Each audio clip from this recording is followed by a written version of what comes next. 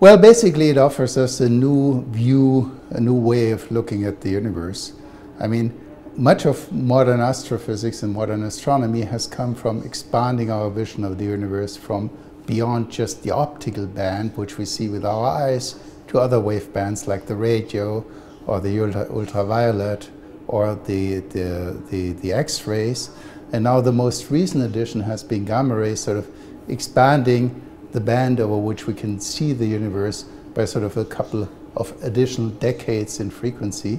And each time we've opened up a new waveband, sort of new phenomena have been visible of the universe. So it's just expanding our knowledge and our vision of the universe. Gamma rays are made whenever normal light is made from hot bodies. It's just hot stars. And we know that there's nothing hot enough in the universe, in the current universe, to make gamma rays. So gamma rays are made when elementary particles are accelerated to very high energies, when they collide, when they decay, when they interact. So the goals of this science is to understand these high energy particles in the universe, how they propagate, how they are made, how they influence the universe. And we in fact know that they influence the evolution of the universe much more strongly than we previously thought. Now, if you sort of ask about the biggest discoveries to be made, probably one of the biggest discoveries to be made would be to see signs of dark matter particles annihilating at the center of our galaxy. I mean, this is one of the major science goals of all these experiments, and would be sort of the most striking sign of new physics which we can discover. Well, basically, if dark matter is so-called neutralinos, which is a kind of supersymmetric new particle which has a weight of a heavy nucleus possibly, if two of these particles collide, they annihilate into normal particles, and these normal particles decay into gamma rays in our energy range, and they have a very characteristic signature, which a spectral and spatial signature, which can help to identify them as coming from dark matter annihilation rather than coming from a normal astrophysical process. So seeing something like this would be a sort of a major feat. Well, I mean, at this point, the fact is just we know that there's a lot more dark matter in the universe than there's normal matter, and we have not the faintest idea what it is. So it's just understanding what the universe is made of. And of course, once we see signatures of dark matter, we can, in experiments like our gamma ray experiments, we can try to reproduce that in the lab, see if it can be made at accelerators, and study it in more detail and really understand what's making up the universe. Indeed, I mean, this is a very speculative aspect, but if we succeed, if we detect something, of course, it would be tremendous. The way this works is the following, that on very small scales, the so-called Planck scale, space and time may no longer be smooth, but kind of have a bit of a foamy structure.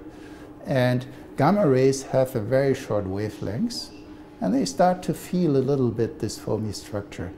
And therefore, the speed at which a gamma ray propagates compared to the speed of normal light is modified just a tiny little bit. Now, if we have an explosion somewhere out in the universe, millions of light years away, which makes gamma rays, or billions of light years away, these gamma rays propagate for a very long time or very long distances. And even a tiny change in the speed of propagation turns into a visible difference of arrival times. So indeed, one can hope by looking at how gamma rays of different energies arrive, at which times they arrive from some kind of stellar explosion in a far, far, far away galaxy, one can possibly see signs of the speed of light depending on the energy of a gamma ray, which would violate Einstein's laws and would be an indication of something like quantum gravity or a change in the structure of space-time at very small scales. But this, one must admit, is highly speculative. I mean, it would be a tremendous feat to observe it, but whether nature has made its laws in such a way that we can observe it with the current instruments remains to be seen. Yeah. Yes, indeed, indeed. But one should say, of course, I mean, CTA has a breadth of physics. One is just understanding cosmic rays in our galaxy, understand high energy particles in our galaxies. That's sort of guaranteed science. I mean, we'll do that, we'll learn a lot more, we'll understand a lot more about the sources and the effects of high energy particles in our galaxy. That's kind of the guaranteed science part. Then there's the increasingly speculative science part, which is detecting dark matter and seeing things like this violation of Einstein's principles.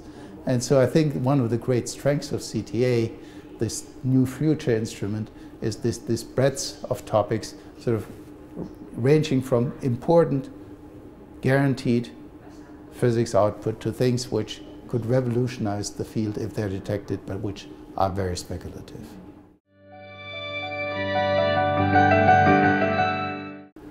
Yeah, I mean, we know that black holes are among the most efficient accelerators of particles in the universe. They convert gravitational energy into particles streaming out of these black holes or emerging from the vicinity of the black holes.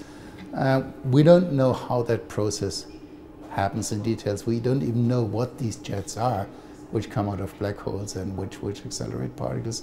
And so the idea is that all throughout these processes, gamma rays are produced. And so the idea is that gamma rays will help us understanding what's happening in the vicinity of black holes, in particular if matter falls into these black holes.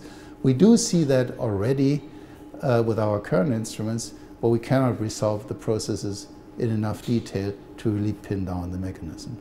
So yes, our knowledge about the environment of black holes and how black holes work, how they convert energy, hopefully will be brought forward very much by the next generation of instruments.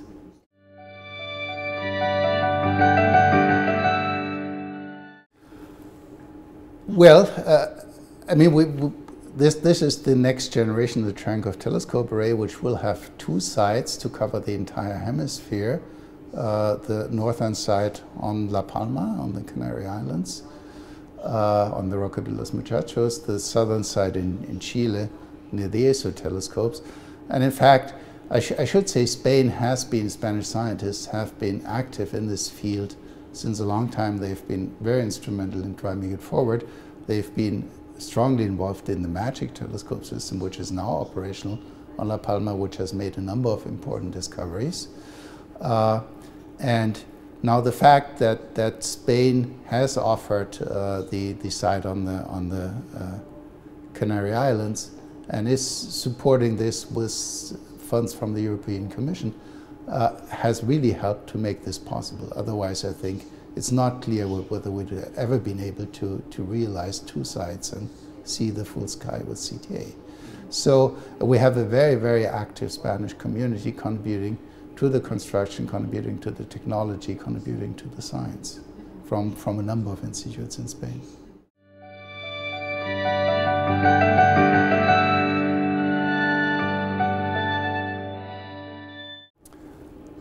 Well, in the end, I mean, science is part of our culture. Yeah, it's a little bit like music and theater has brought us where we are and defines where we are.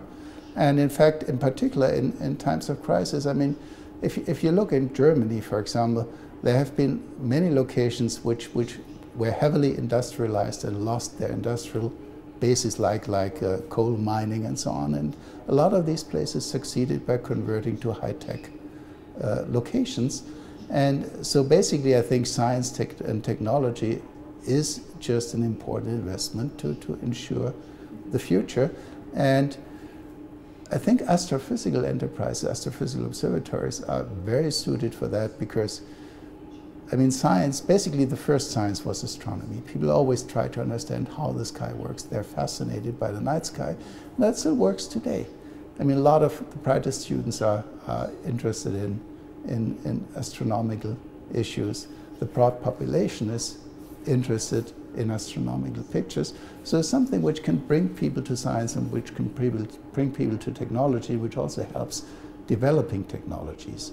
Among the products, for example, the instruments which we develop for CTA together with industry, will, for example, help to improve medical imaging. There are new photon detection systems which are much better than what we have now. So there is an immediate impact both in education and in sort of byproducts. And I think that that also helps in particular in converting sort of somewhat disfavored regions into regions which by technology can build their future.